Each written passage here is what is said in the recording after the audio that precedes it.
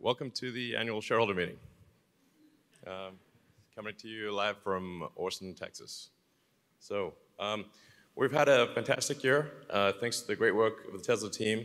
I'd just like to start off by just thanking the Tesla team for the incredible work over the past year to get where we are. Well done.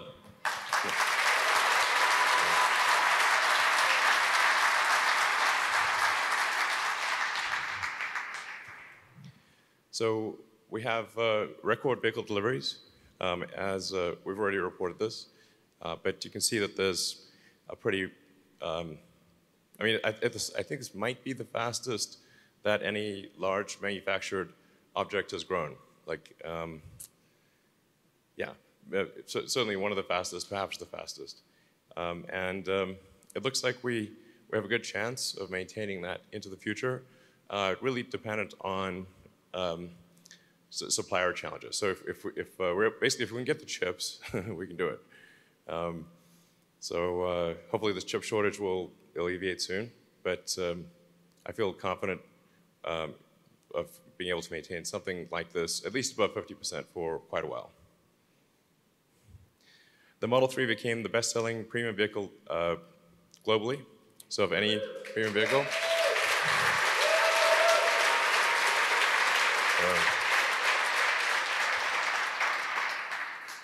I almost got arrested at one point for claiming that we'd do 5,000 a week, literally. You're laughing now. Anyway, this is great. We think the Model Y will be the best-selling vehicle of any kind globally. So we think it will exceed the Model 3. I think we've got a good chance of it being the best-selling vehicle by revenue next year, and then I think quite likely to be the best-selling vehicle of any kind numerically in 2023. So basically, we need Austin to get online and Berlin to get online and reach volume production, and then I think that's going to happen.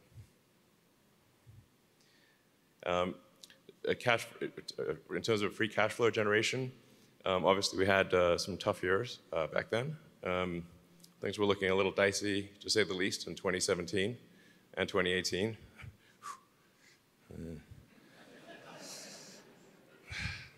Don't want to go back there again. But we got through that, and now things are looking really good.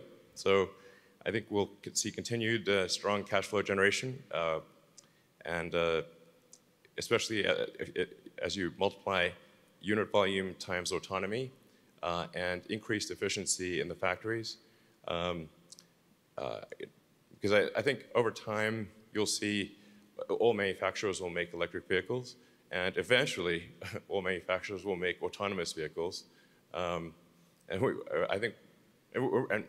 Tesla's open to licensing autonomy, because I think autonomy will be such a significant lifesaver and preventer of injuries that it is not a technology we want to keep to ourselves. So I think it will be morally right to license it to other manufacturers if they would like to use it. So.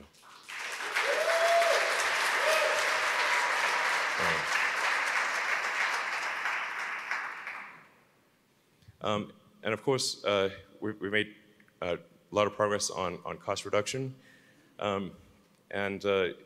So despite our average selling price actually going down significantly, because with the introduction of the Model 3 and Model Y, these were much lower priced cars, we've managed to still do decently well on gross margin. So this is, getting the average price down and gross margin up is very difficult, but we've managed to do that.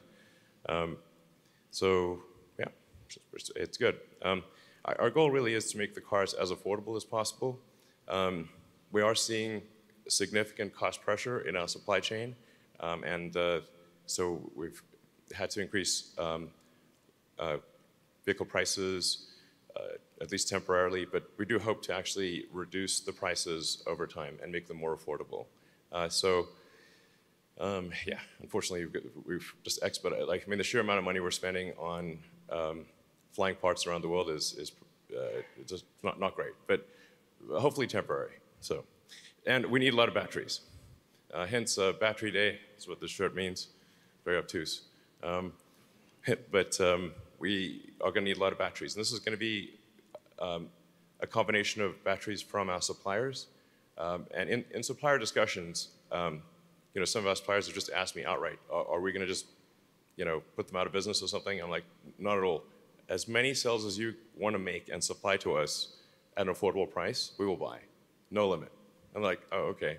So like, do you want to increase by 100%? Sounds good to me. So the basic plan is we're really going to order a lot of, and we have ordered a lot of batteries from suppliers. Basically telling suppliers literally go as much as you can make, we'll take. And we'll prioritize batteries for vehicles, but then use any excess cells that we have in the Powerwall and Megapack. Because over time, we think the demand for stationary storage is going to be at least as high as the demand for vehicles. So sustainable energy, primarily solar and wind, is intermittent. And so the wind doesn't blow all the time, the sun doesn't shine all the time, obviously.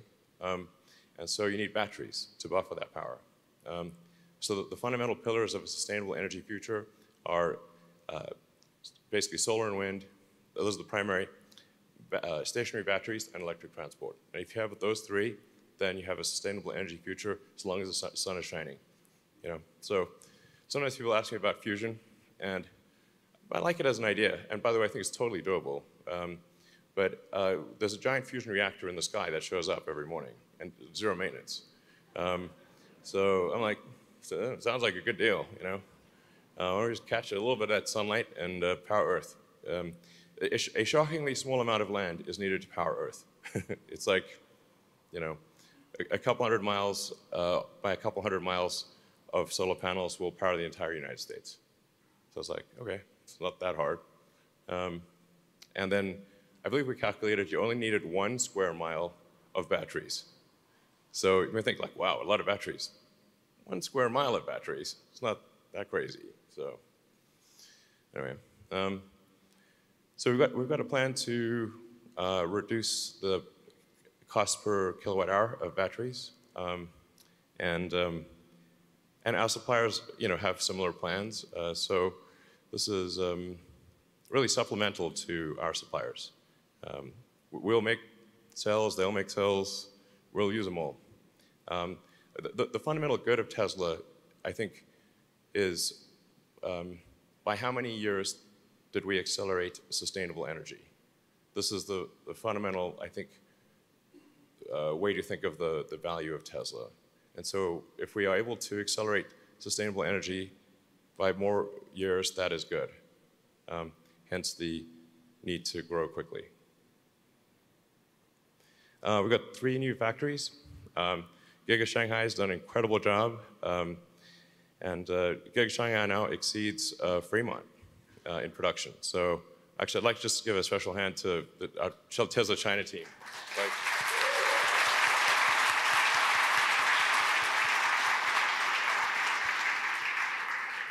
So it's the best quality, lowest cost, and also low drama. So it's great.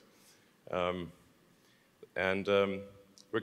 that said, we are continuing to expand our Fremont operations and expect to hopefully increase Fremont output by 50%.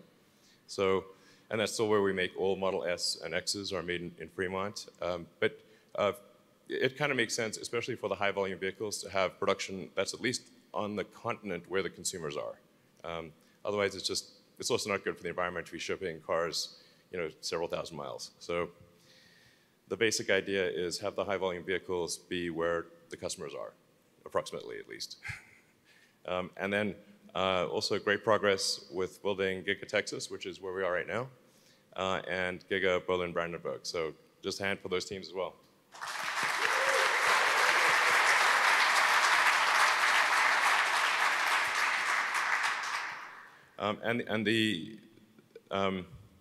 These factories will have cell production in them as well. So this will be really kind of raw materials in, cars out.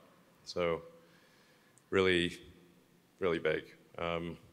Yeah, I mean, these things will be in like units of Pentagon, basically. Let's see, so impact report. There's a lot of, I think, interesting stuff in our impact report. We go into I think quite a lot of detail on all the things we're doing. And you know, Tesla is certainly a company that tries very hard to do the right thing in all respects. We try very hard to do the right thing in all respects. We don't always succeed. But if you're looking for a company where you say, is that company really trying to do the right thing? That is Tesla. Okay, we really try. Okay, I mean, anyway. So,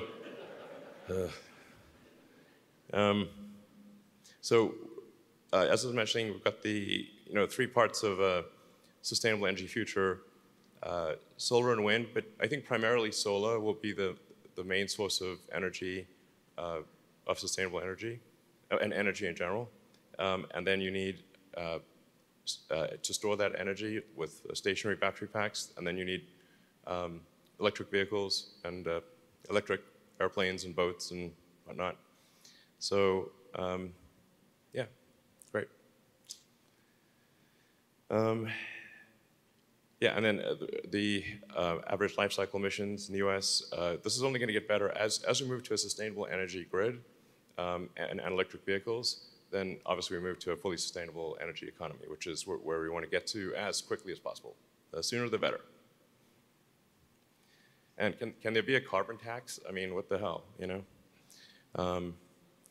So people sometimes say like, oh, carbon tax, that would benefit Tesla. I'm like, yeah, but it would hurt SpaceX. So how about the carbon tax, which is really needed. So. See, battery materials are definitely uncyclable. Burden gas is not. CO2 is an extremely stable molecule. Mars's atmosphere has been primarily CO2 for billions of years. It's extremely stable. So sometimes people worry about methane. Do not worry too much about methane. Methane quickly breaks down into CO2. Methane is not a stable molecule. CO2 is extremely stable. And of course, you can recycle battery materials. So you can think of batteries as essentially high-grade ore. So you can either get your lithium and your nickel and the various constituents of the battery from rocks or from batteries. It's much better to get them from batteries. So batteries are basically high-grade ore. And Tesla has already started recycling, and there are lots of companies that are going to do recycling because it basically pays to do recycling for batteries. So we're seeing, increased extreme weather events, and there's like wildfires. And here in Austin, there was a massive snowstorm that turned the power off. I was actually in Austin for that snowstorm in a house with no lights, no power, no heating, no internet. Couldn't actually even get to a food store. If you could get to a food store, there was no food there. This went on for several days. However, if we had the solar plus Powerwall, the car would have had lights and electricity, and actually if you had a Starlink internet, you'd have internet too. So all the things you need for a prepper, basically. If doomsday comes, yeah, it could be helpful. So in factory safety, we made huge improvements on factory safety. We're now 18% better than the industry average. So this is great. It's always tough with safety as you ramp production lines and as you start up factories. But then once it's in steady state, then the injuries naturally decline because people get used to it and you iron out the issues. And so we're seeing excellent factory safety at Tesla. And our goal is to have the safest factory on Earth. And then AI Day, I think it was important to change the fundamental perception of Tesla because they sort of think of Tesla as a car company, and yes, we make cars, but but the AI part of Tesla was not well understood. Tesla is as much a software company as it is a hardware company, and we also do the chips. So we designed the full self-driving inference computer. We're designing a training computer that's going to be able to, we think, be the most efficient neural net training computer in the world by far. And we're seeing a tremendous response. So daily applicants by role. As you can see, it's basically, on the y-axis there. and then after AI Day, that's the AI applicants increased dramatically. So I thought that was a very successful day. The team did a great job. AI is going to be a very important part of the future. Self-driving is obviously one of the functions. I obviously have mixed thoughts about AI, and we've got to watch out for AI being a danger. But it's happening either way, so I guess if we help do it, we can try our best to make sure it is positive, good AI, hopefully. Yeah. And then I'm excited to announce that we're moving our headquarters to Austin, Texas. Yeah.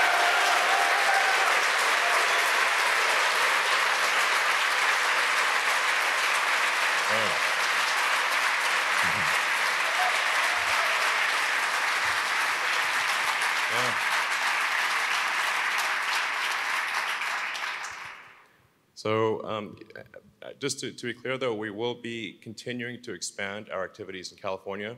So this is not a matter of sort of Tesla leaving California. As I said, our intention is to actually increase output from Fremont and from Giga Nevada by 50%.